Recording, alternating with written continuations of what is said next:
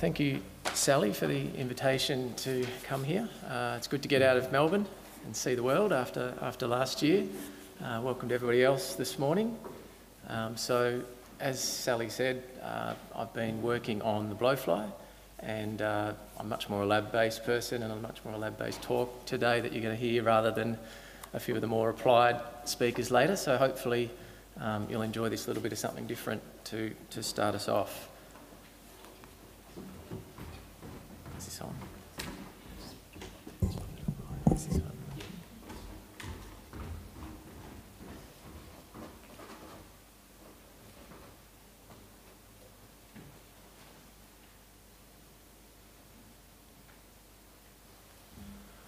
So I'm going to talk to you about a number of different areas that we're looking at to try and understand a lot more about, I guess, the pest that most people in the room will have heard about, the sheep blowfly.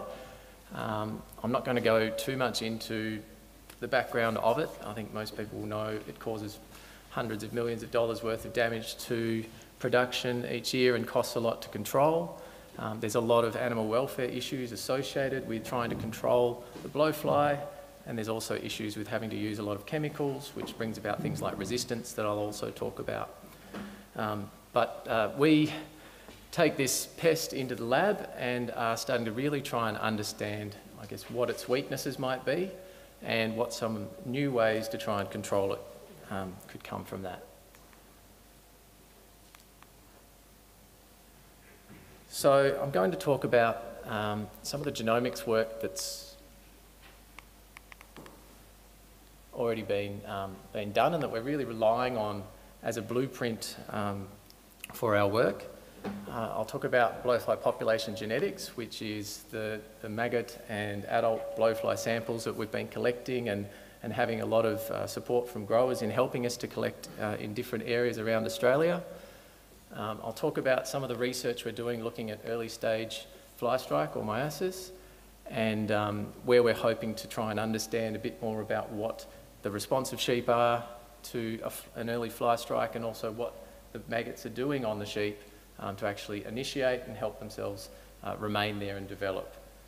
And in the end, I'll talk about some of the functional genomics that we're trying to apply to what we're finding to really understand which of the different aspects of the blowfly biology might be the best way to target future control strategies. So a lot of the strategies that we're trying to use against the blowfly are against early life stages, which is when it's doing the majority of its damage. So we have here the blowfly general life cycle, which does vary with temperature. However, the females lay eggs on sheep after a protein feed.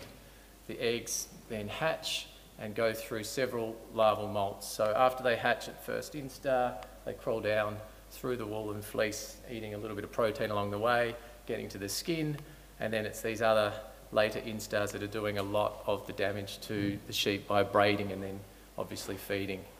They drop off into the soil and pupate. Some conditions allow them to pupate and stay in the soil over winter, which is why they're able to hang around, and then they can then come out and the whole cycle then begins again. So we're hoping to really break down this early stage of their development to try and stop them from creating the damage, but we're also looking at some other ways to apply technologies to maybe go about controlling the populations as well. So one of the key things to actually begin working on any organism is to know what genes it's got, which is really the blueprint that we can use to try and identify genes that might be of interest and what sort of biological pathways are actually underway when the flies are attacking the sheep. So a key part of this has been assembling and improving the blowfly genome. In 2015, funding from AWI helped establish the initial blowfly genome, and that's been published. And we've also ended up improving on that initial genome and in 2018, and we've been using that current draft of the genome, which we've called Freeze 2, to perform the analysis I'm going to talk about today. So we have predictions of the genes that are within the blowfly now, and so there's around about 12,933 genes, These have been looked at using expression data so that we know that they're being expressed in the fly, which is good support that they're real. So of course you start off with a lot of computational work and it ends up needing to be validated biologically. So a lot of initial work is predictions of what might be there, and we're working our way through trying to validate which ones of those are accurate predictions. And the other interesting thing is that there are still genes within the blowfly that nothing's known about and they're not seen in any other organism. So these could be interesting ways to specifically target the blowfly, and so we're also looking at those. So once we've got the blueprint of the blowfly, we can actually really get stuck into looking at a number of different areas. So we can map genes, so if there's any particular things like a resistance or a gene of interest out there, we can look at mapping those. We can investigate different biological pathways using comparisons to known gene functions from many other organisms, so we don't have to find it all out from scratch. Some of the areas that we're looking at are host detection, so I'll talk a little bit about some olfactory work that we're doing, and also obviously parasitism is the main focus of our work. And we also are able to use this for the genetic manipulation of the blowfly. So really this is key data that we're able to then use for all of the other aspects of the work I'm going to talk about today. So the blowfly population genetic study is examining how the blowflies are varying in their genomic sequence across the country. It's going to give us an absolute ton of data, which is great, but the important things that we're wanting to try and understand are which fly populations are actually interbreeding, how far are flies moving around, and do they move between particular areas? Are they isolated populations? And this has applied reasoning behind it, because we'd really like to understand if resistance arose, where might that spread? How quickly might it spread, and which populations are under threat? We can look at regions of the genome of the blowfly that are under selection, so whether there's pressure for them to adapt to their host or adapt to their environment or to adapt to things like insecticide application. We can look at the genome of these different populations of flies and understand whether there's genes of interest that we should be looking at in particular places, because as I mentioned, there's thousands of genes, so knowing which one we're looking for and mapping it down to that region is something that this allows us to do. So where have we been sampling? So in 2018-19 and 2019-20, we ran the first couple of collections, and there's another one currently running at the moment, and at the moment the analysis has been done for the initial 2 rounds of collections, so I'm not talking about today's one where kits are still going out. I've got a few in the car if anyone does at the end of this want to collect some maggots for us. So we've collected from around about 40 sites, 111 samples so far that we've looked at, and in quite a number of different states, although you'll notice the green dots here are this year's collections, and so really this year has been the first time we've been able to get a good look at mid and northern New South Wales heading up towards Queensland. We've actually got a few more sites around there in Queensland as well. A lot of that I think has been due to climate. The first 2 seasons was pretty dry and a lot of people didn't have flies around, which is great, and we wouldn't wish that upon anyone, but anyone that has had flies we've been very grateful at receiving samples from. So the samples we've been collecting have been caught both in traps, so Lucy traps, which some people may be familiar with. They smell really bad and they attract the flies. They smell like a chemical dead sheep. And the great thing about these is you can just stick them on a post and it'll collect a whole ton of adults. And for our genetic variation, getting the individual adults from a field population is a great way to get a snapshot of the variation that's there. We've also been focusing on getting some maggot samples, and these are just collected off the backs of sheep into tubes with some vermiculite in them to sort of mimic the soil. And that has allowed a much wider sampling and greater number of sites than would have been otherwise possible with the Lucy traps. And the other information this gives us is we know that the flies or the maggots that are in there are actually the ones that are attacking sheep. And so we can have a look at if there's a particular set of variants of genes within those samples versus the adults that just are around, to try and understand whether there's a particular strain out there that is more likely to strike sheep.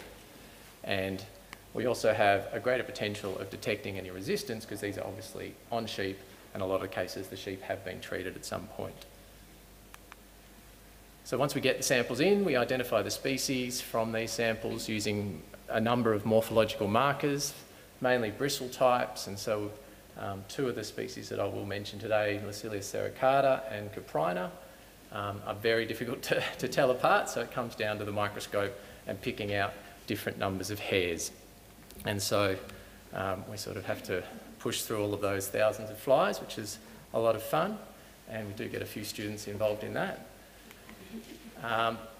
So it's important though that when we're putting these flies through the genomic analysis that we know what's going in. And so after the flies have been morphologically identified, we then perform this DART-seq, or it's a company diversity arrays technology, and basically they're able to examine a whole range of variation at different sites, so thousands of sites. Here we've got 26,000 sites that have been checked and have variation between the samples that we've sent in. And so on this heat map here, this is all a comparison of our samples to each other, so a pairwise comparison. You can see the red line here is the ones compared to themselves, so they're identical. In the yellow are ones that are fairly similar, and as you head towards green, they're very different. And so these green ones here are the Licilia sericata flies, and the yellow and red are the caprina flies. So this allows us to pull our DNA from those flies, and that's when we send it to have whole genome sequencing performed. So once we get this variation, we're able to have a look at a number of different things. One of those is where are the flies, or how related are the flies to each other. And so the populations of the different flies, we've got here a neighbour joining tree, and I've marked out, so we have populations from Tasmania, populations Victoria, New South Wales and South Australia, some populations from Western Australia, and then this one over here I don't want to focus too much on. It's an urban population of blowflies from Queensland, but we're having a look at those for some other reasons. But we also have a rural population from Queensland, but we're hoping to get a few more of those. But the interesting thing here is that when you look at how similar the flies are to each other within the samples we've got, we are getting them clustering together in their states, although we're finding that Victoria, New South Wales and South Australia are all basically one large population. And this is consistent with a number of different sort of analysis that we're performing. Another one here is looking at the dissimilarity between the flies, and we can see that if they're closer together, they're more similar to each other. And again, we're seeing Victoria, South Australia and New South Wales really all clustering together, indicating that they're quite a broad population rather than distinct ones in each state, like we're seeing for the Tasmanian, which you'd expect to be separated, and the West Australian, where they may have in fact been a new invasion of the country when they were established in the first place. So we have our predicted sort of populations at the moment. As I said, we'll sort of ignore the Brisbane flies today. But what we do need from our data this year is to try and fill in the gaps there, because I've got this Queensland population on the line of there because it was just far enough apart that it may in fact separate out, and so hopefully these additional samples that we've got this year are going to allow us to fill in those gaps and try and understand whether it's one population, which is obviously quite a large area for the flies to be interbreeding within and migrating through. So when we're looking at the genes, we're also able to compare between different species. And so I mentioned the caprina and sericata. The caprina is the main culprit. It's often reported as being about 90% of the fly strike cases in Australia. However, sericata can also cause myiasis. It's not really recognised in Australia for this so much, but it is the major sheep blowfly in other countries and across in Europe. And in Tasmania, we actually identified a large number. So the predominant fly being collected at a lot of the sheep properties was actually sericata. And so we're really wanting to understand how important it is in terms of fly strike down there. And that has a lot of flow-through impacts on things like if we're going to look at particular genes and proteins, we're going to need to make sure that they're actually the same and doing the same thing in this species as well as in the Caprina if it's going to control both at the same time. So we're using maggot samples from Tasmania to try and identify whether Sericata is actually present on sheep. So is it striking them or is it just about? And having a look at assembling a genome for that from the Tasmanian flies to assist with our comparisons and conducting similar population analysis. So when we've got the variation data, we can also look at more specific things like individual genes.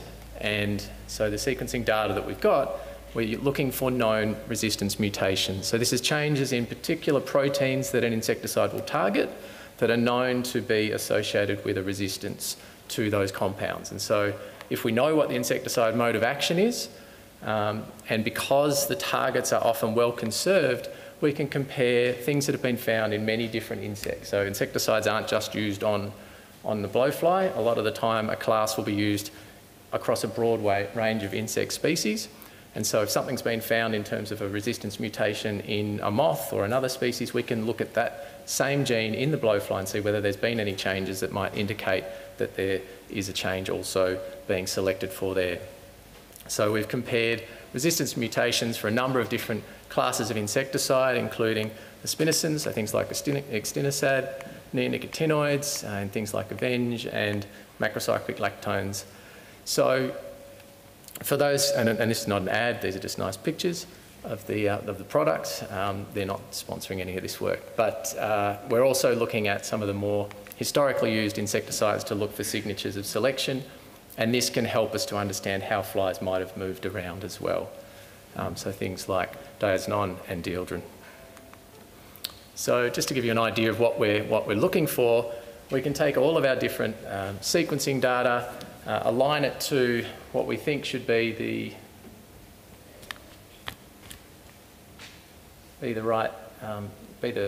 protein sequence, and this particular change here, G137, is important. When it changes to an aspartic acid, it leads to diazinon resistance, and it's because one of the activities of this particular ROP1 enzyme is changed so that it acquires an organophosphate hydrolase activity, and so that leads to it being able to degrade the insecticide. Now it's known that this came at a cost, so this is a historical resistance, and there's detrimental fitness effects when they have this change. A lot of insecticide resistance does come with some kind of cost. And it would have been lost over time, so we would have expected that this compound's not really being used anymore.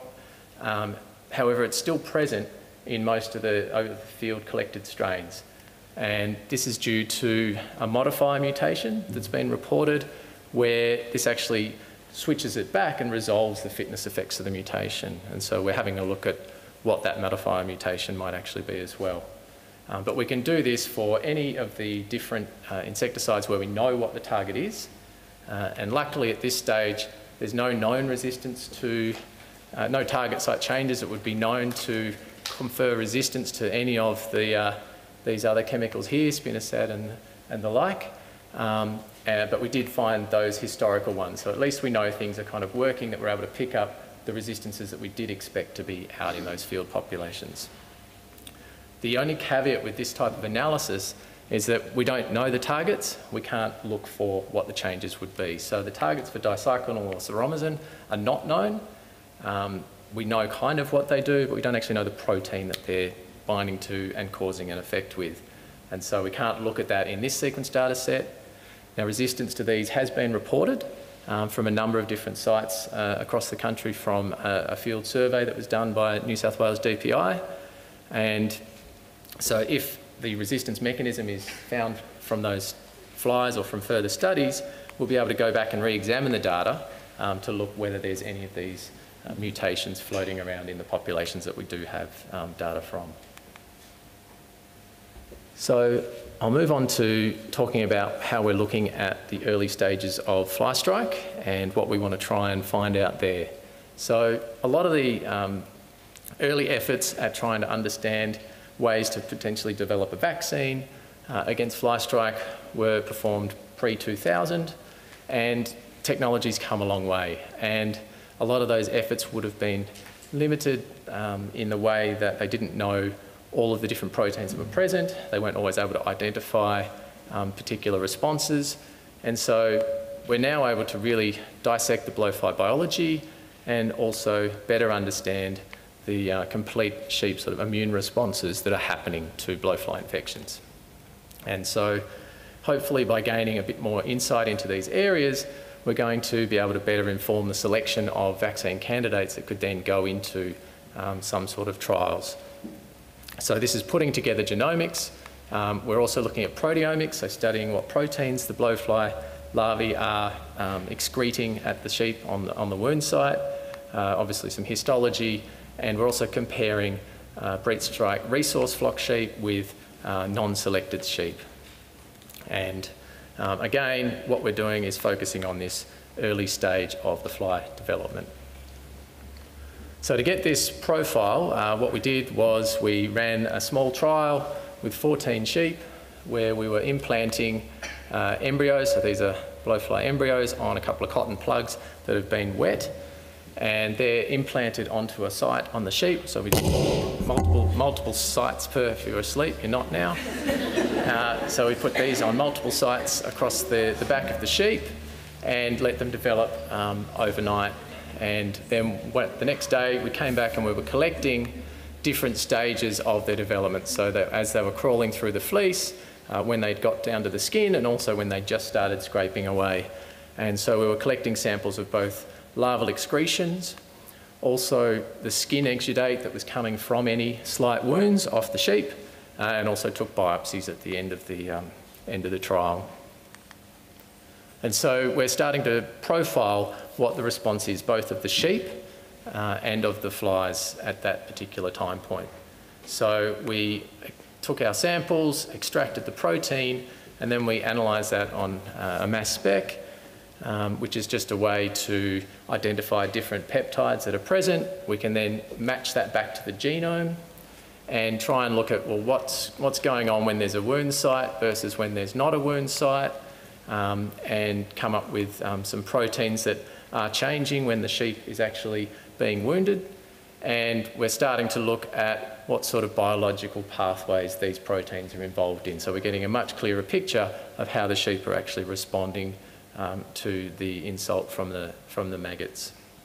We're also using a similar approach of putting the blowfly proteins through this system and having a look at which ones are actually being excreted by the larvae. And so which ones are excreted as they're moving towards the wound, but then more importantly, which ones are actually present at the wound. So which ones are going to be visible to any sort of immune response that might be elicited from the sheep.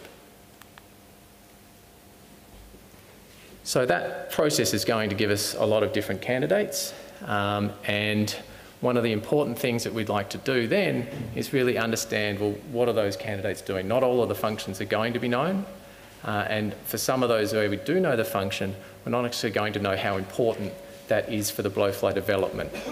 And so we need to be able to have some tools to really interrogate those unknown gene functions and to identify the genes and validate that they're actually required for the development of the maggots and their survival on the sheep. Because it's not that easy for the maggots to survive. They do need it to be a particularly moist environment. They're pretty fussy at times, and so if we can disrupt certain elements of their feeding, that may well lead to them not really surviving very well. So to understand which genes are important, we need to work out what happens when they're impacted. So we've got our bioinformatic analysis and we've identified they're there, but we really want to be able to have a technique where we can take that gene away and see, well, is the fly able to survive? And so we try and disrupt or cause the function of the gene to be lost in some way. And so the way we can do this is by knocking out genes. I'm just going to go through an example of how we knocked out or validated this technique using a gene called white, which is involved in the fly's eye colour. And we've also knocked out another gene I'll briefly mention later, orco. When it's knocked out, the flies are not able to detect odorants. So how do we do this? I'll just quickly, a lot of people will have talked about or heard about CRISPR and genome editing. And so we're able to use this relatively straightforward in terms of what you need to do, not always straightforward in actually getting it to work, but it is fairly simple and it's very specific, and it only requires two elements. Basically, it needs some molecular scissors, so a protein that's able to cleave the DNA, and also something to guide it to where you want to cut. So these are called sgRNAs, and these sequences bind to or integrated into the protein complex and help guide it to a specific site on the DNA, which can then be cut. And so because we've got the genome, we can work out where we want to cut the DNA, and then we can use that information to develop the sequences for these guides, so we get to knock out the things that we need to. So for the example I'm going through, we had the white gene that we'd found in the genome, and we found a couple of sites that we were able to get this protein to go to, and had predicted that we would delete this particular region of the gene. By doing so, it'll lose its function, and we should see the loss of the pigment, that red pigment in their eyes. And so the Cas9 is guided to those sites, and we're able to microinject those into the blowfly embryos, and we could actually see, even in those embryos that were injected, that we had some patches of white tissue present in their eyes. So this is not necessarily heritable. This is just some of the cells of the fly. What we're really looking for is changes in their germline. And so we have to breed those a bit longer to get that. However, we're able to identify flies that ended up losing the function of this gene. So now we have a technique refined, we're able to engineer deletions in genes that we'd be interested in looking at. And I did mention that one of the other ones we've currently knocked out is called ORCO, which is an odorant receptor, or odorant co-receptor, so it's actually required for all of the different odorant detection of the blowfly. And so we're asking a few questions about the role of olfaction in blowfly detection of the host, both in the larvae and in the adults, trying to identify which specific other odorant receptors are involved in these responses. And this is a project that's actually funded by the Australian Research Council because it's a much more basic biology, but it's one example of where we can take some of the things that we are finding and use them in other areas of research. And so we're hoping to identify different gene expansions in the blowfly that we can start knocking out receptors and understand, well, how does that associate with different behaviours of the fly? And so you can see that this is some maggot work where we're getting attraction to particular compounds in our flies that can detect odour, and those that can't aren't attracted to those particular odours. And so in other species, there's a lot of work that's been done on the different receptors and what things are attractive or not, and so we can use some of that data to predict which genes we might be more interested in looking at. So where to next with this strategy? We're hoping that we'll be able to improve our ability to manipulate the flies, and one of the things that's important is to be able to do this in a sort of tissue-specific way, because we know that for something like an immune response, there's only going to be particular tissues of the fly that are going to be exposed to that, so things like the gut and the outside of the flies. And we need to be able to investigate a number of genes of interest, so we need this to be a higher throughput system, so it takes a bit less work to actually get through the big list of proteins that we are finding, and we need to be able to come up with a system where we can deal with things that are going to die when they're homozygous. So we can't just create a fly that has a knockout of a gene and keep it in the lab easily, because a lot of the proteins that we want to look at are actually ones that lead to the flies dying, because they're the ones that we're most interested in. And so we need to come up with ways to look at those. The other thing is that a lot of the proteins that we're interested in are in gene families, and so a question comes up as to, do you need to get rid of the whole gene family, so all of the different proteins that are being produced, or just the one? Is it something that you can look at specifically? And so we need to be able to delete large tracts of the genome as well, and we're working on that. Down the track, something else that would be useful is if we do find a protein that we want to actually use or develop further as a control agent, then we need to be able to tag it and potentially purify it so that we've got the native antigen to use in that work. And there's other applications beyond things like looking at vaccine candidates here.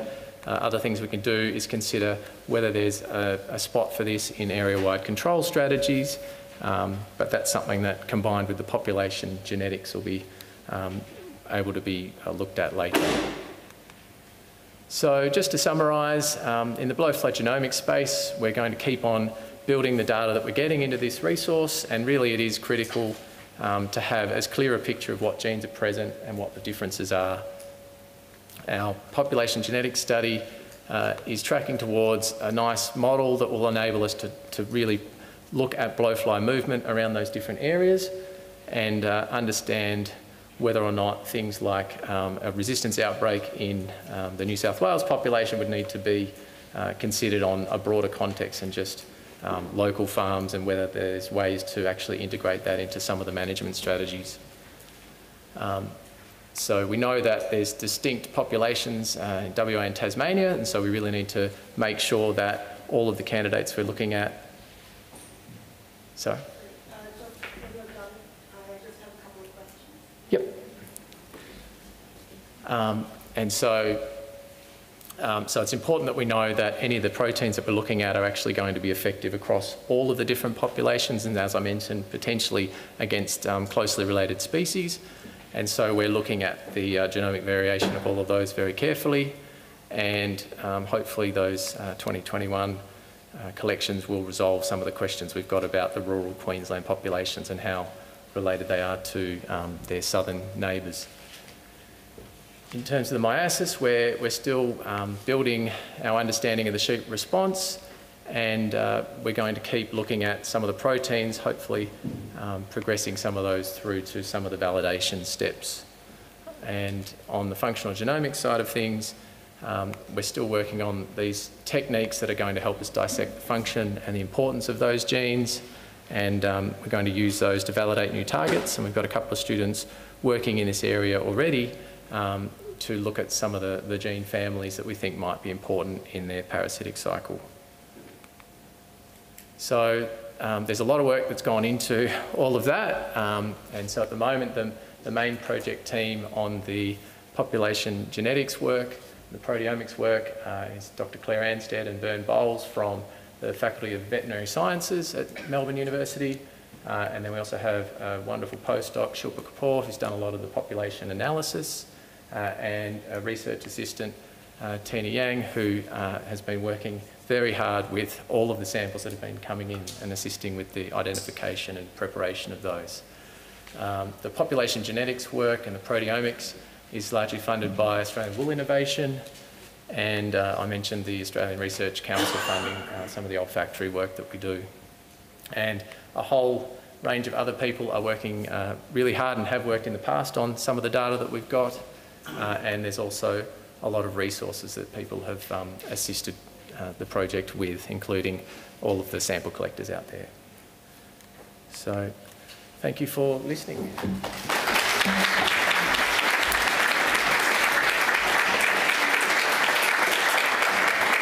Okay, so we do have times for questions. We've got a couple of questions over here. We're going to have a used to use a roving mic because we're recording. So that'd be great. Sorry, I was just wondering, in terms of the population genetics, how were you considering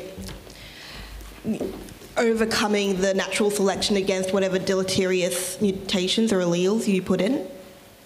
For which bit, sorry? If you were to continue into population genetics and possibly release a population with deleterious alleles that you want to spread, how would you consider overcoming the selection against those alleles?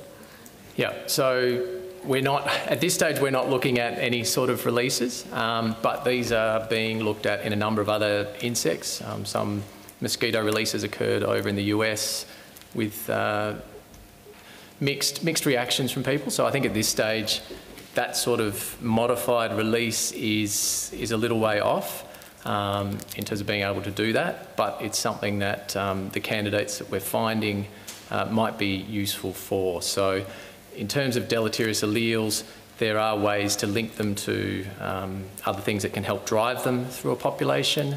But I mean, I don't think that that's something that is necessarily feasible in the short to medium term. I think maybe longer term, when people are more familiar with some of the technologies, that might be more appropriate, but it's not something we're doing or developing at this stage. The other question I had to do with identifying the lethal genes.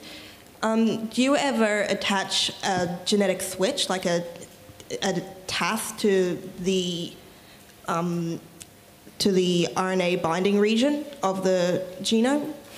So, you know, before each gene, there's a section where the so the enhancer? Or? Yeah, that's the one, the enhancer. Sorry, I had a brain fart. So what we're doing at the moment is just knocking out the gene entirely, but there are other techniques that we're looking at trying to develop which do things like allow you to look at how a gene is expressed, so where it's expressed, allows you to tag it fluorescently so you can see exactly where in the cell it is, so is it getting to a place that it might be able to be targeted, confirm which parts of that protein are inside and outside of the cell, because again we can predict what bits of the protein might be visible or on the cell surface, but then that's all often a prediction rather than a validation. Thank you. I'll just keep this. I'll just keep this moving along because we are really into university talk here. And for the rest of us in the room, is there any landholders with a quick question? We're going to have questions later on at the end of the session for everybody. Thanks, Ali. Trent, just explain what myiasis is. I've never heard of it before. It's obviously the fly that's less prevalent in this region, but how does that affect sheep? The myiasis, so the cutaneous myiasis is just the fly strike. So it's actually just the name for the fly strike. Any more quick questions before we get to the...